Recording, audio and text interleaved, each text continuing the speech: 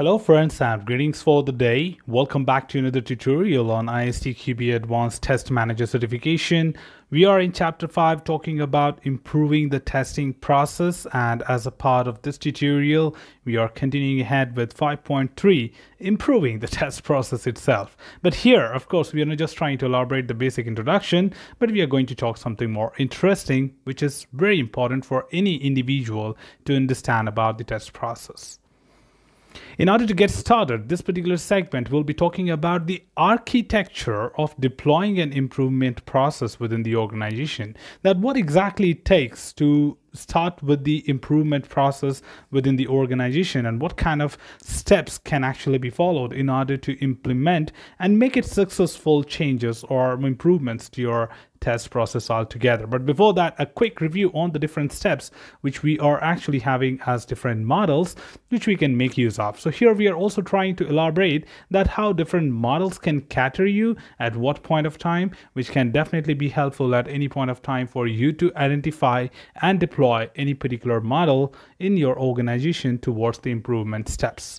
Now, the IT industry can work with the test process improvement models to reach a higher level of maturity and professionalism.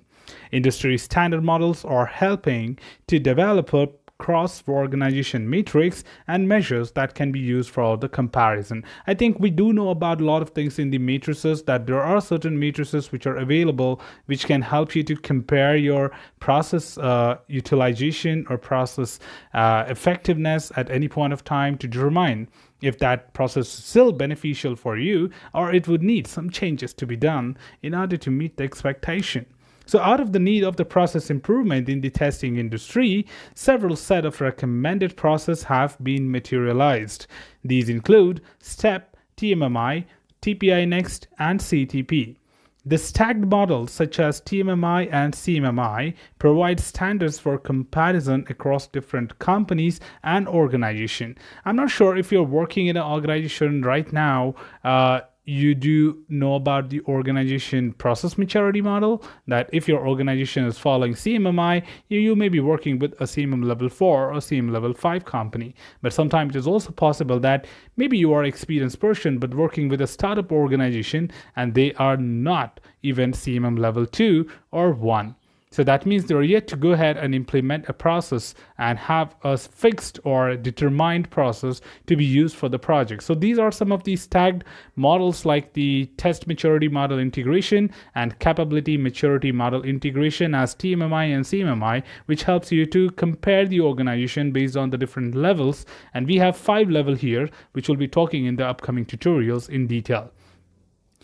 On the other hand, the continuous models such as CTP, STEP, and TPI Next basically allow an organization to address its highest priority issues with more freedom in order of implementations. Now, these are each discussed in the section below. That means as we will be going ahead, we'll be talking about each of them one after the other.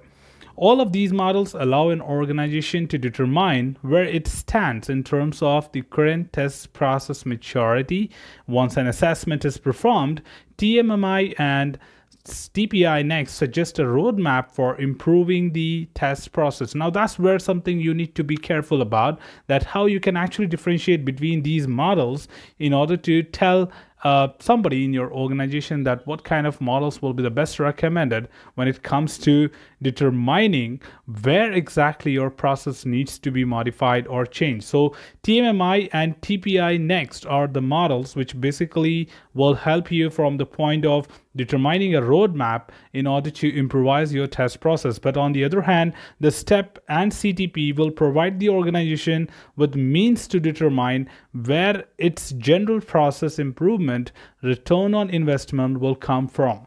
That means which typical area will give you the highest advantages or better returns on whatever you're going to do right now from the point of fulfilling the need of the process improvement, and leave it to the organization to select the appropriate roadmap.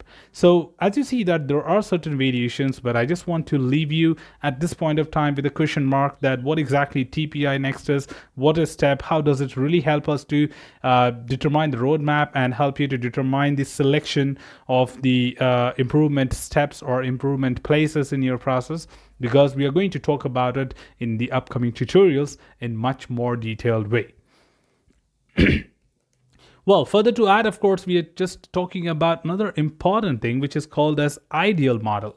Now, what exactly ideal model is all about? So, of course, once it has been agreed that the test process is going to be helpful in terms of like determining should be reviewed and improved. So your organization can always determine that what exactly is the need of improvement, and you should first decide that are you ready for doing an improvement to your process or not. So once it has been agreed that the test process should be reviewed and improved, the test process improvement implementation steps should be adopted for this activity and could be defined as the ideal model.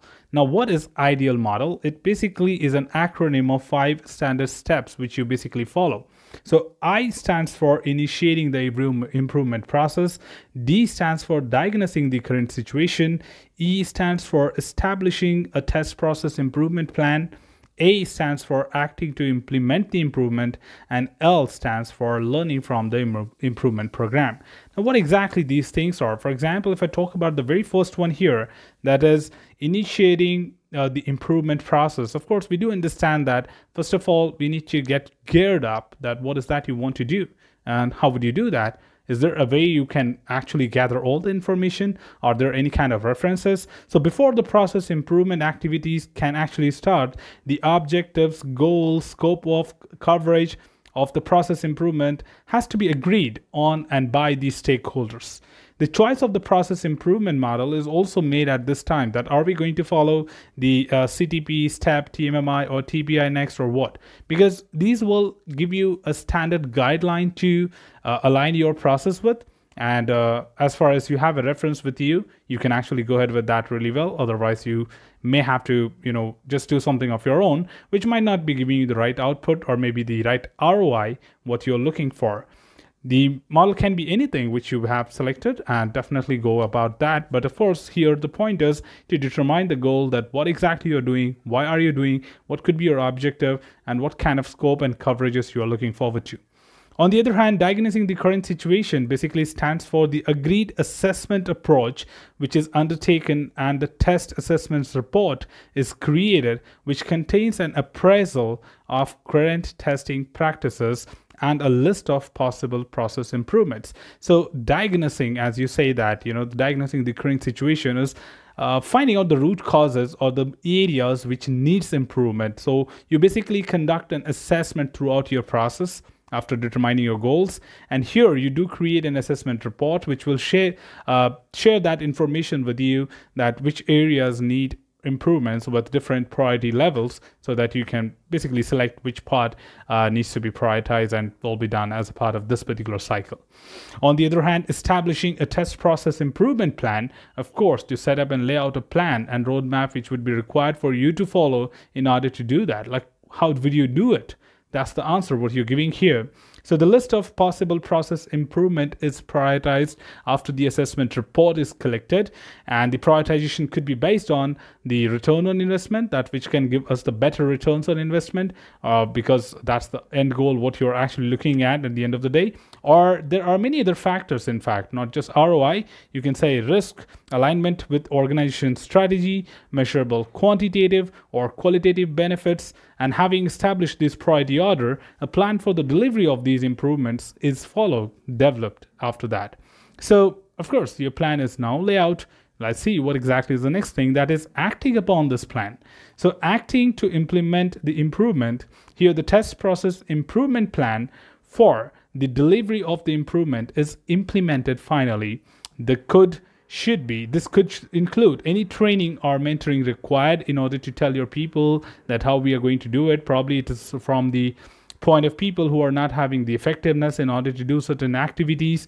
Then you give them, proper training, ramp up, or mentoring, so that they can understand what we are trying to do as the improvement part, and also piloting of processes, and ultimately their full deployment will be done here. In the last stage, learning from the improvement program, of course, no matter you had a great plan, you had great models to be followed, but you always, at the end of the day, collect the necessary lessons learned items to see that if our improvements were effective or not. Because if in case it was not effective, the next cycle you would look for something more to be done, or probably the other areas to be concentrated in order to improvise your test process and meet your expectation.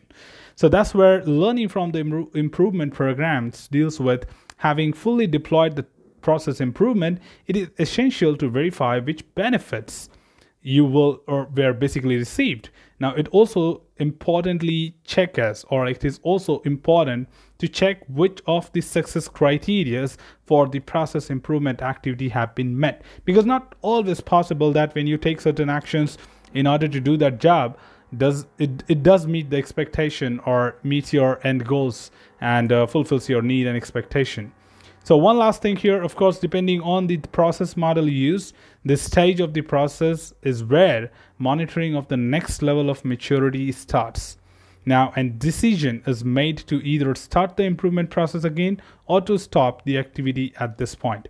So, of course, depending on the different model which you will see in the upcoming tutorials, the last stage, that is learning from the improvement program, will basically determine that if you want to start somewhere or you need to stop this activity at this point or not. So there are a lot of things which you will be actually exploring when you work in a real-time industry. So you can actually go back to your organization and try to probably speak to your process maturity team who will be taking care of these kind of things. So if you have CMMI or any other model being implemented at organization level, do have a word with them to understand a better thing, that how exactly this is practically done in their way. Because of course each organization is different in their own way of working on it and deploying certain practices in order to improvise.